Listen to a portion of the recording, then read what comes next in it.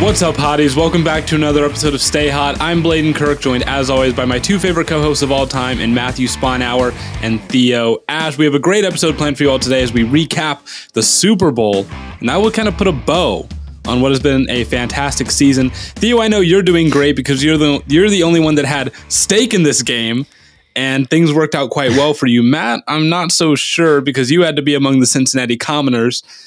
I wanted them to win. I was rooting for them very hard. I was really upset they lost. It sucks.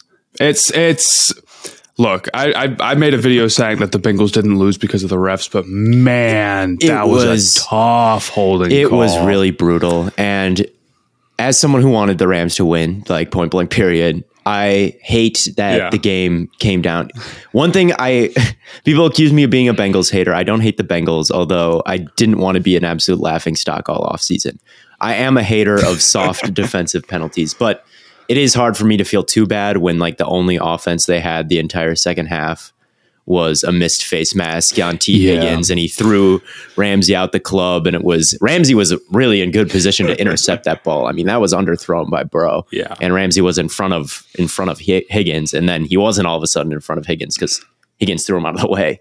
So, like, it's tough for me to be like, oh, refs handed, LA that game when they pretty much gave Cincy a touchdown that should have been probably a 10, 15 yard penalty. So, but yes, it was totally brutal. Yeah.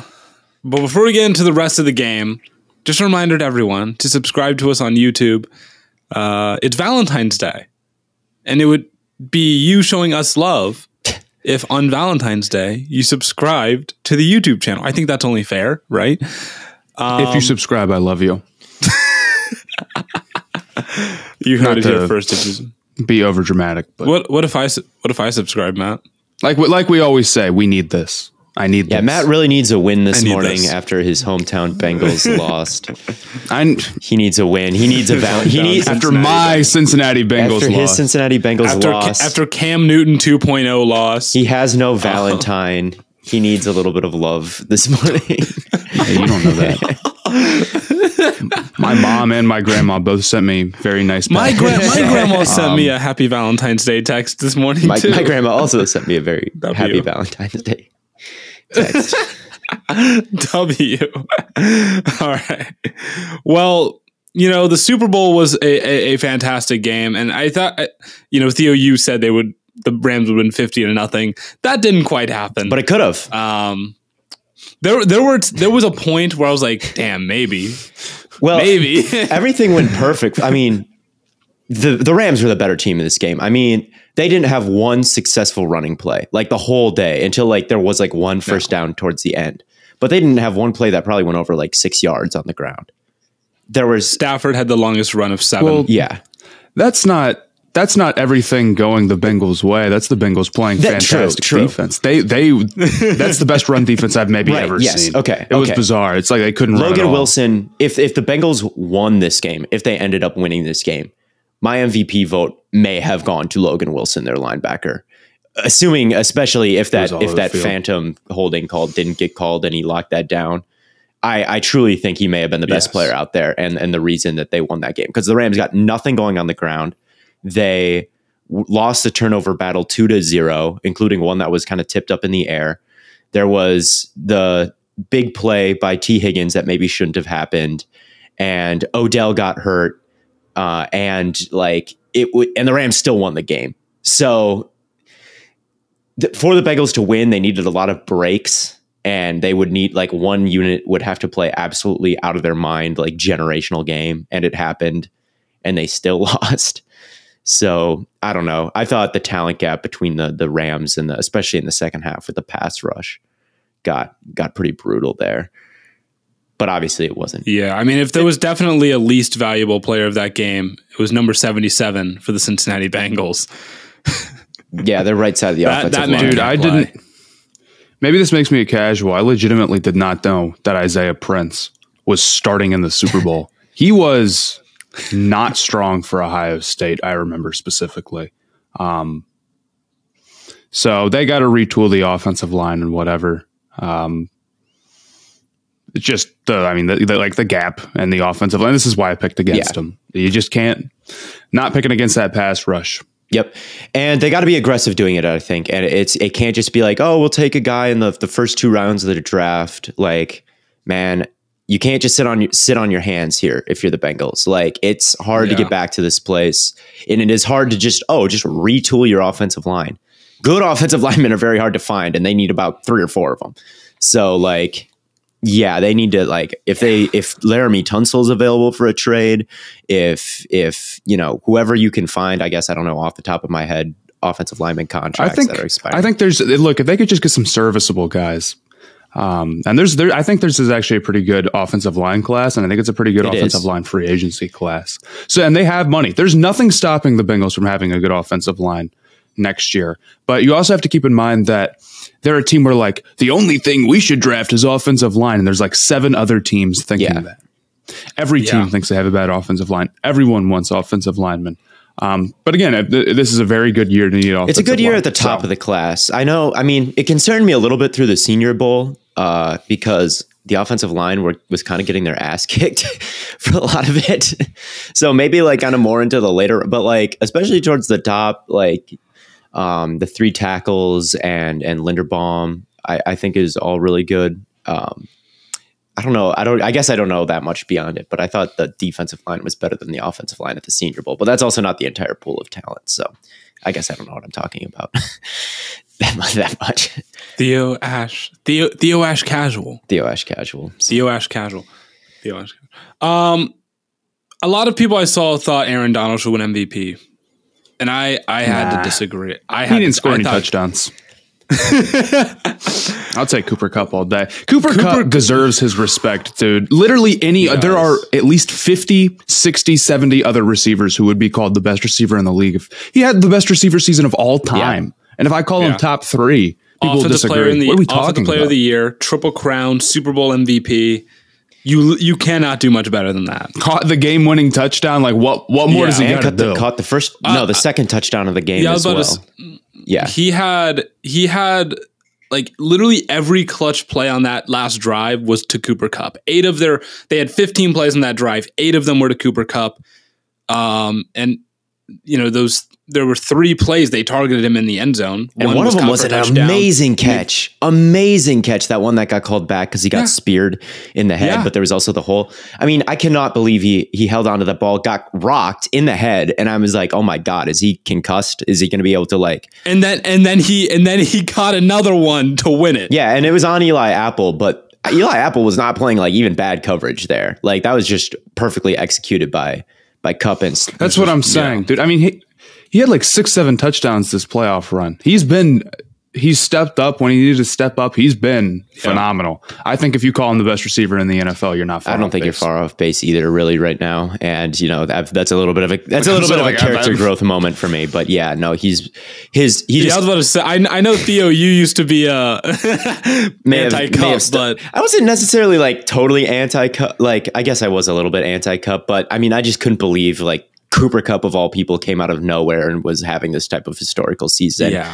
And when it was happening on like linebackers on safeties, I was like, okay, is this totally Mickey Mouse? But I was off base there and I was being a little reactionary. I mean, it's just like his playoff stats were 625 yards, 7 touchdowns, a 70% catch percentage, and almost 10 yards a target. Yeah. Against the best teams, and Super Bowl MVP. It's like, yeah, he deserves any respect. One of the better receiver playoff runs we've seen since maybe Larry Fitzgerald comes to mind during that Cardinals Super Bowl run that ended in a loss for them, but he was out of his mind in that playoff run as well. Edelman's Super Bowl MVP was another really good performance by a receiver, but it wasn't nearly to the same extent. It may have been to the same extent, but I don't know if he had the playoff run, I guess, like. But in that game, it was probably to the same. Yeah. And what was incredible about it is once Odell got hurt, I mean, there was just the Rams offense just had nothing because the run, every single run was going nowhere. Skoranek sucks, dude. He's horrible. Van Jefferson is that how you say his name? Skoranek? Yeah, it's Van Jefferson was not doing much. He wasn't quite stepping up and winning consistently like you'd like to see. And the offense just ground to a halt. And the only thing that could have happened is force feeding Kupp, because they're going to double team him and make someone else win. And Odell was on pace for a big game, in my opinion. Like, Odell could have had a massive game with them, putting a ton of attention on Kupp, and then like leaving Odell one-on-one. And he had 52 yards in like the first quarter, or at least the beginning of the second quarter, off of man coverage, like one-on-one. So, but like once he went down, there was just nowhere else to go but Kupp. And they tried to get other things going and not force feed Kupp, but it just wasn't working. And then at the end, they said, fuck it. We're going to force feed Kupp. I don't care. No, it felt like when the Bengals went single high, it was like, oh, we're going to Odell. We got Odell one-on-one. We're taking that shot every single time. Yep. The big crossing route as well was the same deal. And then once Odell went down, I felt like the Bengals just felt like they could go single high fearlessly, and Van Jefferson was not able to capitalize on those same plays. Yeah. And not to criticize your fantasy football player, Matt. They were relying so heavily on like wheel routes to Darrell Henderson. They tried like 3 or 4 of those up the seam, and Stafford actually hit 2 of them. And especially the first one was an amazing throw by Stafford.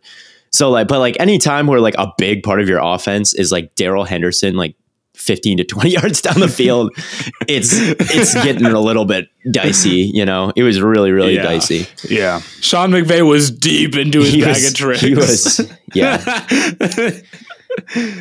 But Stafford made a lot of really good throws. I know you had the one posted on SportsCenter, Theo. But he just made so many throws where it's like, oh my God, he's just that guy. Yeah. The no look to basically not quite win the Super Bowl, but to get him into position to win the Super Bowl is about as nails as it gets, like I said. And the picks weren't totally his fault, because one was on 3rd and long and one was kind of tipped up into the air. Stafford played the Skoranek one. He just fell down. Skoranek is ass. Yeah, no, that wasn't totally on bro. That dude is. Listen, there are 2 players that will be working at the same McDonald's next year, and it is number 77 for the Cincinnati Bengals and number 18 for the Rams. Those guys can't play.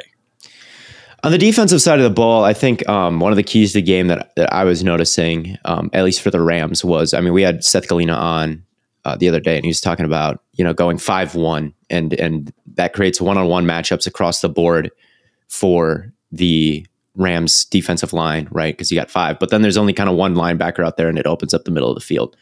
And the guy I mentioned was like, you got Troy Reeder playing that role, right? And he's not a great linebacker, but I thought they played Ernest Jones, the rookie, in that spot for a lot of the game. And I thought Ernest Jones out of South Carolina, Matt, I don't know if you knew anything about him, out of South Carolina. He played a really nice game, and he's been making plays for the Rams when I've watched them over the kind of the entire second half of the season. And I thought that he was a really underrated part. He had that 4th and 1 pass breakup early on that first 4th down in the first quarter.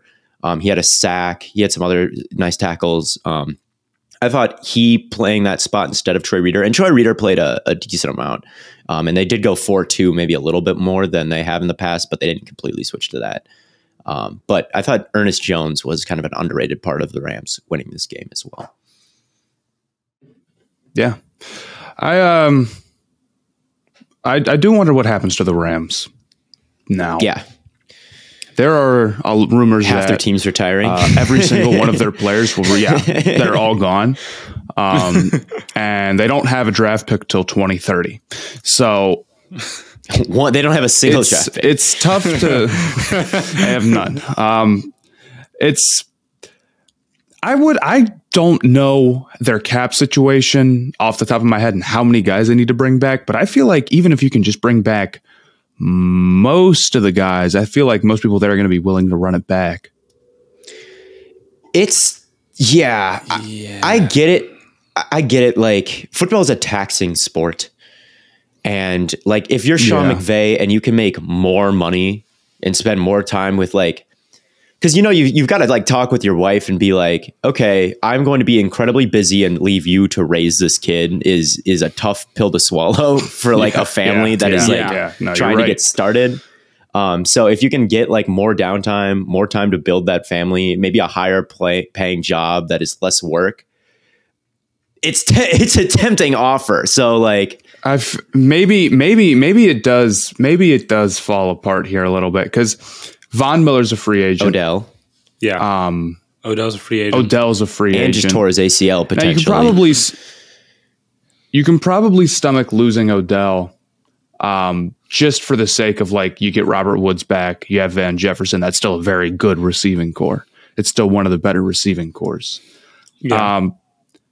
But it's like if you lose Whitworth and you lose Odell and you lose Von Miller, it doesn't need to be like that's it for the whole team. But if now the team maybe is just bad enough to where someone else decides like, you know what, man, I'm done too. I don't think we're going to be as strong. And then now the team's a little bit worse. And then someone else is like, yeah, you know what? And then all of a sudden Sean McVay doesn't want to play or doesn't want to coach anymore. And it could all fall apart. Yeah. I mean, I know Aaron Donald has teased the idea of retirement a little bit.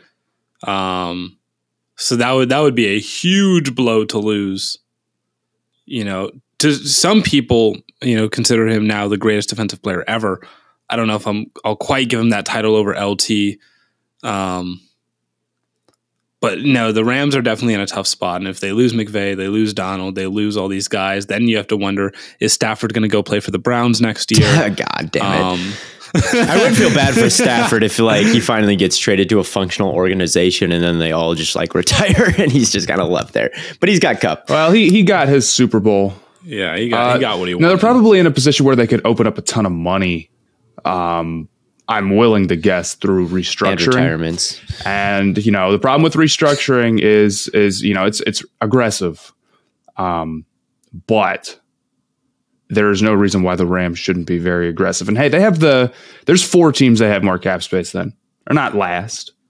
So I mean, you could restructure. We know who's Ramsey last, Matt. We know who's last. Leonard Floyd, and we do know who's last.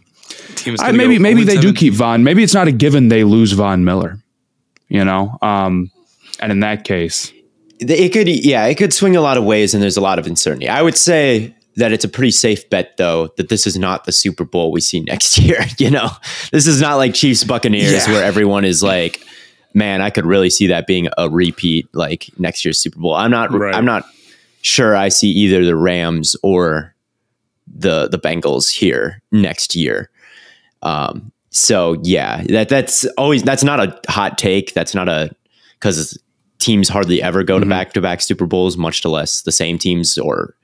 So obviously that's not a hot take, but especially with these two teams, it kind of seems like they're not really built to be they're not really built to be, you know, dominant decade-long dynasties like maybe the Chiefs or the Patriots or you know, seems like that. And like maybe the Bengals have a pretty bright future, but they sure could use some help, which brings us into our first ad read by our new sponsor, BetterHelp. Is there something interfering with your happiness or is preventing you from achieving your goals? BetterHelp assesses your needs and will match you with your own licensed professional therapist. You can be matched with a therapist in under 48 hours. You know, it's not a crisis line. It's not self-help. It's not it is professional therapy done securely and online.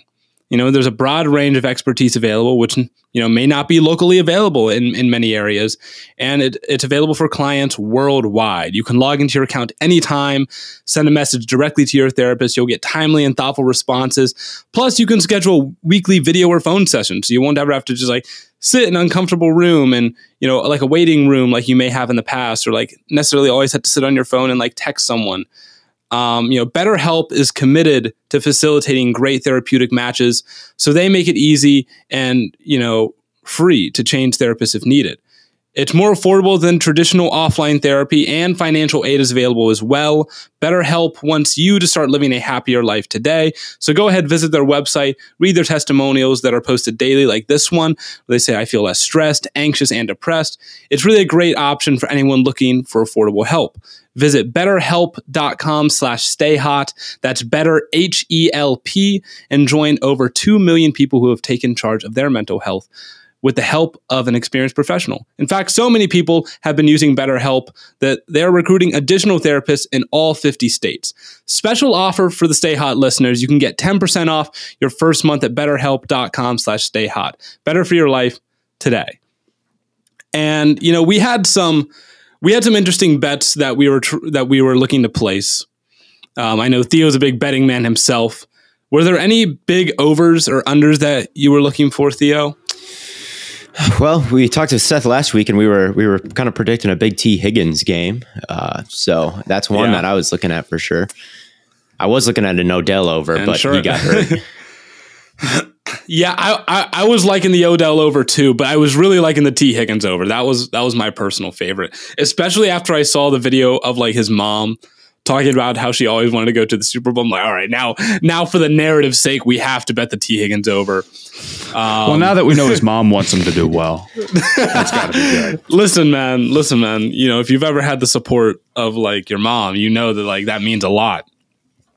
But now that the 21 season is officially over, there is no off season when it comes to Underdog fantasy, right? So now you can draft a 2022 best ball fantasy football team in their big board tournament with $250,000 in cash prizes and $50,000 to win first place. Which incoming rookies will you draft to make a splash on your 2022 fantasy team? Matt, I know you're a big dynasty guy. Are there any rookies you're looking at right now? Any like incoming rookies? Yeah, for your dynasty league. Well, the key with dynasty, you know, anyone can find receivers. There's 100 receivers, but you want to be able to find yourself a running back. Now you could go get Kenneth Walker and the Halls and whatnot, and there's a lot of good running backs who I like.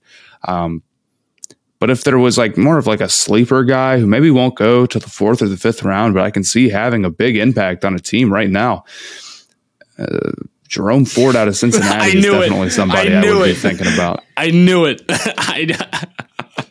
It's too early to say for Dynasty. Half of being a good fantasy running back, 90% of being a good fantasy running back is them giving you the ball. And where you go determines how much they'll give you the ball a lot.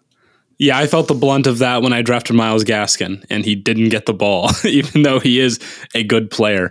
But you can draft your dream fantasy football roster in the big board now, and that's it. No waivers, no trades, no having to set your lineup. Underdog will give you the optimal score each week. And get this, right now when you sign up using the code STAYHOT, Underdog is going to match your initial deposit with up to $100 in bonus cash. So what are you waiting for? Go check out UnderdogFantasy.com or their mobile app and sign up with the code STAYHOT, and may the best drafter win. It'll probably be me. You know, I'm pretty good at fantasy. You lost. We're dead last in our fantasy league. I know. I was dead last in both of my fantasy leagues, not just the Stay Hot one. Ouch. Yeah. Did you go zero running back in both? Yep. I'm telling you, dude, zero running back's a terrible strategy. I wanted to try it, okay? I get the idea. It's like you don't want to take the risk with the running back, but limiting yourself that hard, I'm not going to draft an entire position group at all immediately. Is the more you limit yourself in the draft, the worse you'll probably draft. Yeah, probably. But it's okay. I'll be better next year. But you know what else is great all the time? Stay Hot's newest sponsor, HelloFresh. Because Stay Hot is sponsored by America's #1 meal kit. And even though I wasn't #1 in fantasy, I could be #1 in the kitchen. Because with HelloFresh, you get fresh, pre-measured ingredients and mouth-watering seasonal recipes delivered right to your door. HelloFresh lets you skip those trips to the grocery store and makes home cooking easy, fun, and affordable. And that's why I said, it's America's #1 meal kit for a reason. They cut out the stressful meal planning and grocery store trips. You can just enjoy cooking and get to eating in about 30 minutes or less. Also, HelloFresh is 30% cheaper than shopping at your local grocery store, and you get to skip all those those terrible checkout lines. You can try the quick and easy meals, 15 to 20 minute dinners, breakfast on the go, 10-minute lunches in the HelloFresh market. Perfect for you if you have a crazy class schedule, an internship, or a new job. You can enjoy restaurant quality meals for less in the comfort of your own home with HelloFresh's gourmet recipes like balsamic fig sirloin. It's over 72% cheaper than an average restaurant meal. And I'll be honest, I haven't had HelloFresh in a minute, and I'm craving it. So make sure you guys go to HelloFresh.com/StayHot16 and use code StayHot16. That's the number 16 and get up to 16 free meals and 3 free gifts. Again, that's HelloFresh.com/StayHot16. Use the code StayHot16 for America's #1 meal kit. HelloFresh. So now we can talk about how the Bengals can maybe be fresh in the coming years. Obviously, they need to get some offensive linemen. But they are in a good spot. This is a team that does have a lot of potential, I think, for the future. Well, usually when a Super Bowl team makes a Super Bowl, it's because they've kind of gone all in, like the Rams, for example. And this is like the culmination of like the greatest they can be. With the Bengals, it's more like they're way ahead of schedule. They're like an insane level of ahead of schedule. And that doesn't always mean that team is going to stay like that. In fact, usually it doesn't. But it does mean that they're in a very good spot compared to most Super Bowl losers. They have a ton of money. They have all their draft picks. So I would think that they go invest crazy heavily in offensive line, add a couple more pieces to the defense, and run it back for the most part. Yeah, I mean, Super Bowl losers are in a tough spot because obviously you're like, what a great year. But losing the Super Bowl is oftentimes the peak of a team's run. All right. You look at the Super Bowl losers, you look at or even Super Bowl winners, teams like the Eagles who are one-offs, the teams like the Falcons, teams like the 49ers, although they were pretty much back this year, but they did have a down year right after. But I do think that if of all of those teams, the Bengals maybe remind me the most of the Falcons from 2016. I think Burrow and 2016 MVP Matt Ryan aren't all that totally different from each other. You've got Julio and the wide receiving core that was so good, and a defense that wasn't super high level or with a ton of big names. But you had Grady Jarrett there. You had Vic Beasley having a big season. You had Deion Jones and Keanu Neal doing decent and just like a solid unit, and that wasn't like. That was playing well, but wasn't maybe like an all-time great defense. And I think that's kind of the type of Super Bowl losers the Bengals are. The difference is they're just a lot younger than those Falcons were. Like it is kind of tough to remember a Super Bowl team that had so many people like ages 25 and under, and that basic whole offensive core is 25 and under. So I don't know if they'll be able to rehaul things in one off season. With the injury luck they had this year and how bad that offensive line is. But if you can get all these guys signed for a long time, there is a long window that is open for them over the next decade. Yeah. I think another really big point for the Bengals is they had a lot of things go their way, right? And not just in the Super Bowl. Right, because obviously, you needed something to go your way to stay in that game. But throughout the season, the Browns being as injured as they were, the Ravens were so beat up. And for the Bengals to be as healthy as they were all year, you cannot always count on that. So that's the big thing for me I'm not like going to sit here and predict injury, but you could not sit here and be like, oh, they're going to be 100% healthy all year.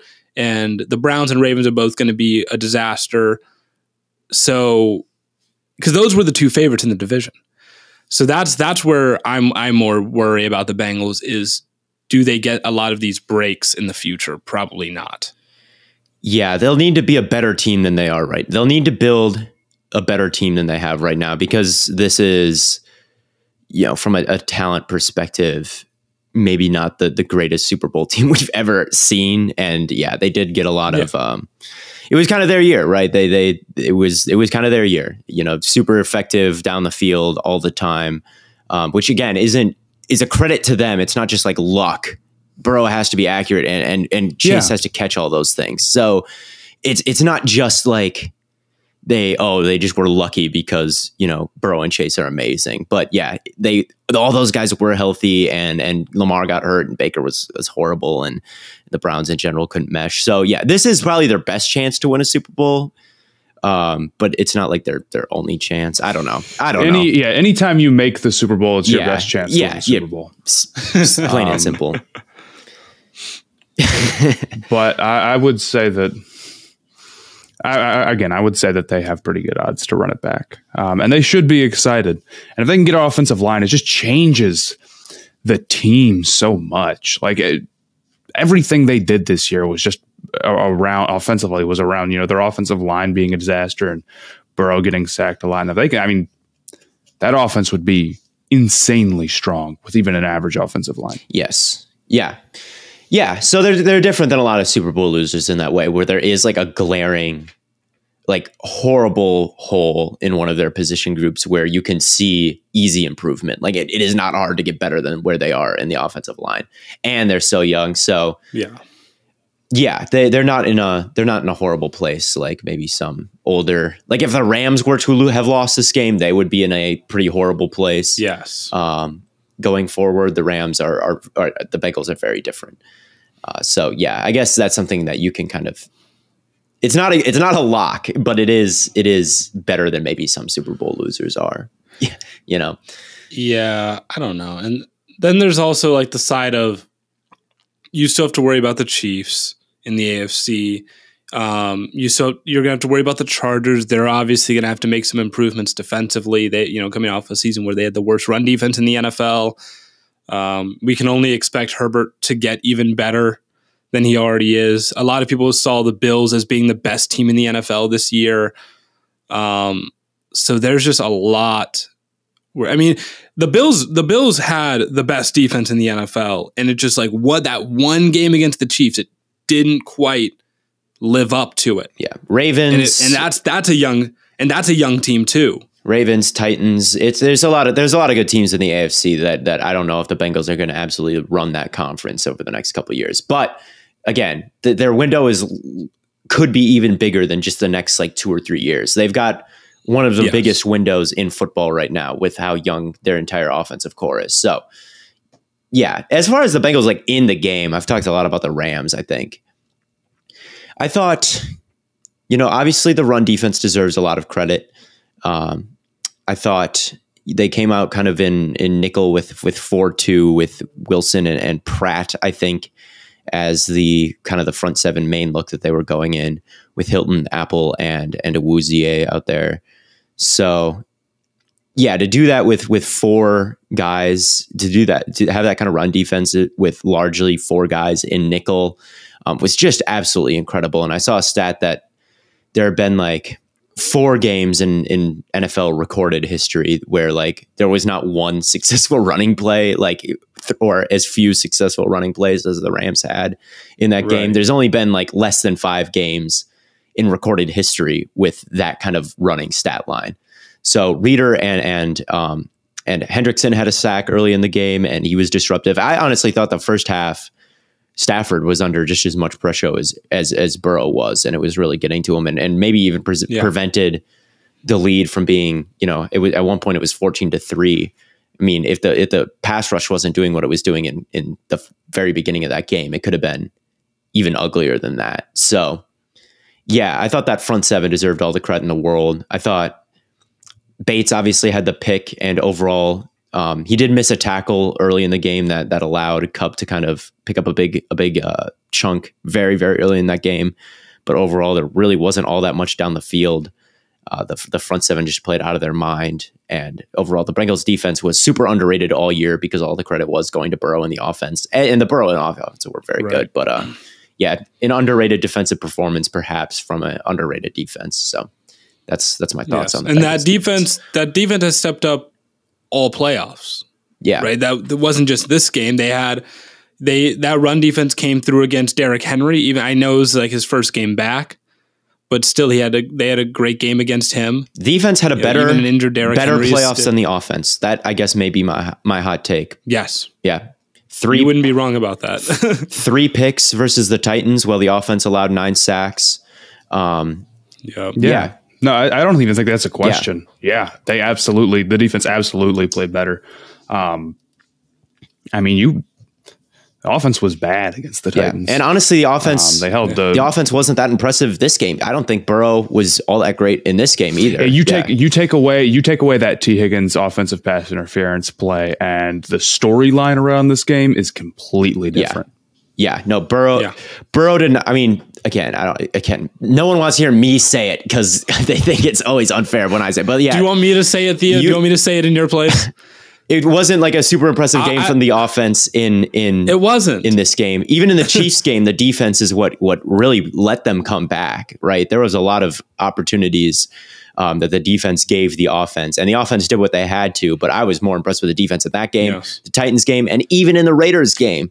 I thought that the offense wasn't exactly firing on all cylinders for the Bengals. So their defense is now, underrated and something that has to, get maintained. I will give Zach Taylor a smidgen of credit because they went for it twice on 4th down and 1.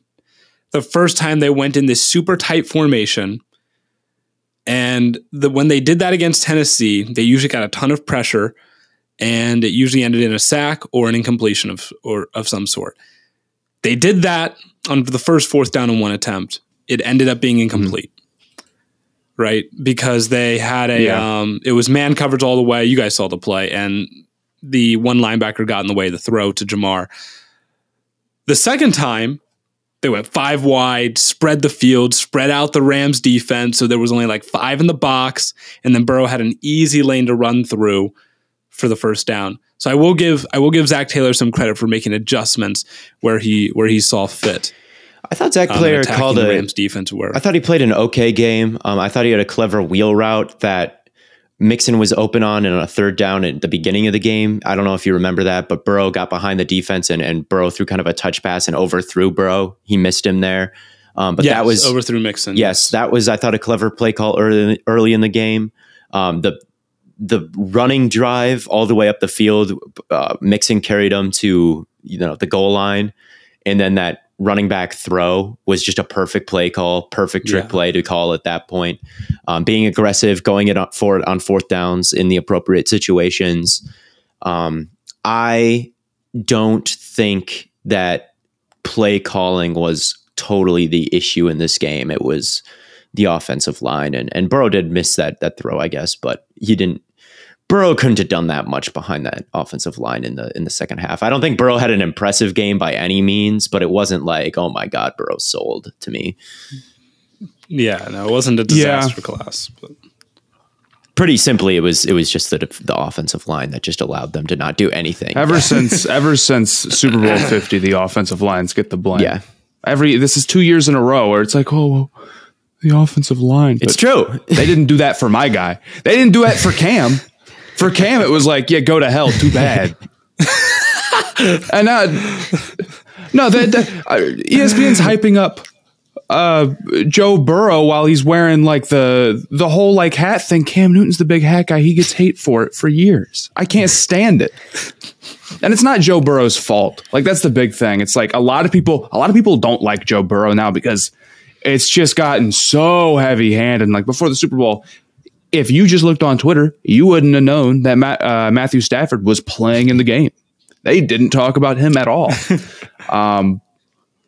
But it's you got to keep in mind that's not his fault that he's been getting all that hype, I think. Yeah. Joe Burrow after this game. But he's Joe Burrow. Joe Burrow after this game went and was on stage with Kid Cudi, like partying. If Cam Newton, that TMZ reported that an hour ago. Cam Newton. If it has 18 quote tweets and 44 likes, no one cares. If Cam Newton lost the Super Bowl and immediately went out and hit the stage with Kid Cudi or some sort of rapper and was like singing along on stage, it would be on every ESPN like ticker and segment. Well, and it's like Burrow is not like, he doesn't have to just like be depressed for like a certain amount of time before he like moves on with his life. Like, I'm not saying like for me, even in the picture, Burrow looks like he looks upset on stage. He's just like hands in his pockets. Like, well, dude, the thing about it is like, even Cam was depressed after the game, and that also wasn't right. Yeah, I know. He also wasn't allowed to do that. He was too grumpy at the press conference. He was too upset. But if he had been happy, he's wrong for that. And I mean, do you guys remember when I bring up Cam every episode? I'm sorry, but this was something I do think is at least worth talking about. Do you guys remember in Super Bowl 50 when they made up that Cam Newton didn't shake Peyton's hand after the game? I don't remember that particular. I don't know if you remember this narrative. I don't remember. There was a narrative that it's like, oh, he didn't even shake Peyton's hand. It just like wasn't true. I just like made it up for no reason. I don't know. We don't need to talk about Cam Newton. I'm sorry. It's my fault. Should we push a narrative that Joe Burrow didn't shake someone's hand? Hey, racism does exist in the NFL and the dialogue heavily. It does, especially at the quarterback position. And the double standard, I think, was clear. And you saw it a little bit at the halftime show with like every conservative like media outlet being like, oh my God, this is the worst thing I've ever seen. When it was literally just like a good halftime show. Snoop Dogg, like... People cry about the halftime show every year, dude. Oh my God, who cares? I thought it was a cool halftime show. I don't care about that. I enjoyed the halftime. First off, I thought it was good. This was my favorite halftime show, maybe ever. First of all, I think this one got received well, and it should have, besides like the obvious people who are going to complain about rap being the halftime show. Yeah. I thought Kendrick, especially, I was in a bar, so like the audio quality wasn't like super great.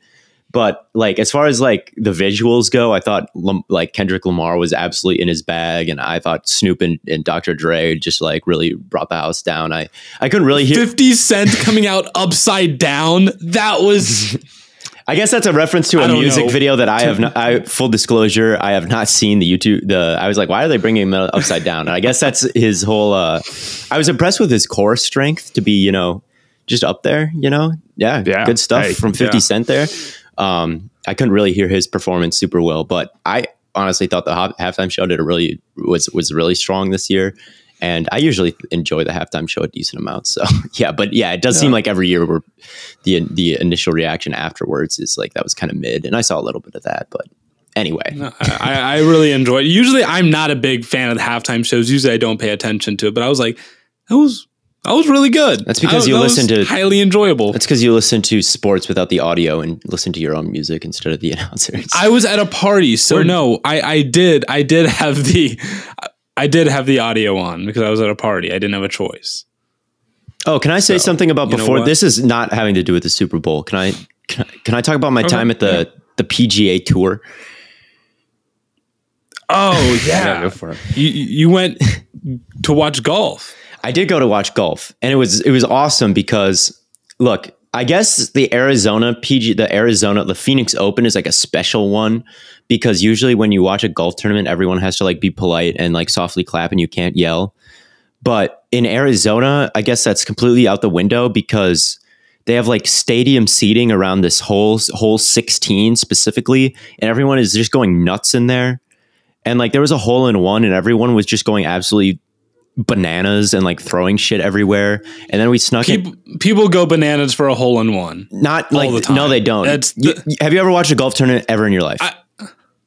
I've been to golf tournaments. I grew up playing golf. Oh, okay. Well then look at me. I played golf for like 12 years. Look at me being done. Okay, they go nuts for hole in ones. But this hole is like apparently very different in that like it's like the 16th hole, like they'll throw beer cans and like this guy was like the golfer like took off his shirt and is like running around. That is atypical, is it not? Okay, that doesn't happen. Okay, yes. That does not happen. But like everyone is drunk and like booing and like cheering, and we snuck into the VIP section with unlimited food and drinks. So like I was just there. How did you sneak into there was a hole in the there was like a hole in the screen that like let you in, so we just went through the hole in the screen. But that was a very good way to pregame a Super Bowl, because next year The Super Bowl's in Phoenix, and the Waste Management Open will also be in Phoenix. So if anyone's here for the Super Bowl next year, I would highly recommend pre-gaming it at the Phoenix Open. That is all I want to say. I enjoyed the golf tournament. This is the first one I've ever been to. Matt, Blade, I'm sorry for assuming that you haven't, but it's fair. I enjoyed this one.